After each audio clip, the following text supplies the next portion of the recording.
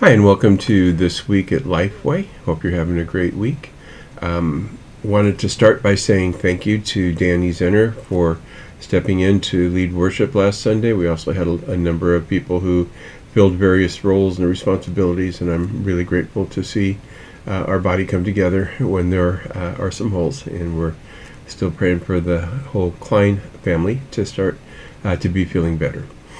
I'd like to read to you what we call the Beatitudes from Matthew chapter 5, verses 1 through 12. It says, "Now when he saw the crowds, he went up on a mountainside and sat down. His disciples came to him, and he began to teach them, saying, 'Blessed are the poor in spirit, for theirs is the kingdom of heaven. Blessed are those who mourn, for they will be comforted. Blessed are the meek, for they will inherit the earth. Blessed are those who hunger and thirst for righteousness, for they will be filled. Blessed are the merciful, for they will be shown mercy. Blessed are the pure in heart, for they will see God. Blessed are the peacemakers, for they will be called sons of God. Blessed are those who are persecuted because of righteousness, for theirs is the kingdom of heaven.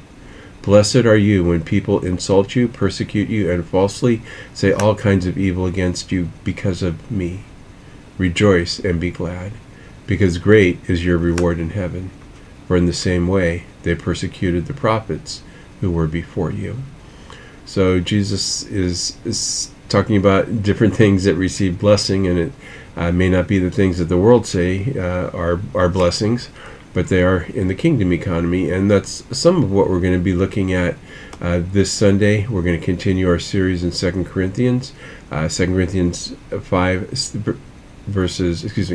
chapter 6, verses 3 through 13. The message will be "Open wide your hearts," and Paul will talk about some of the things that he went through to have the freedom to share the gospel with the church at Corinth.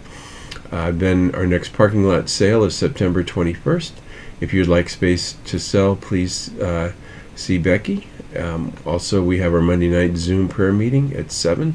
The information to get into the meeting is in the body of the email, and then we have work days on Saturdays. I'm looking forward to worshiping with you on Sunday. And one last thank you.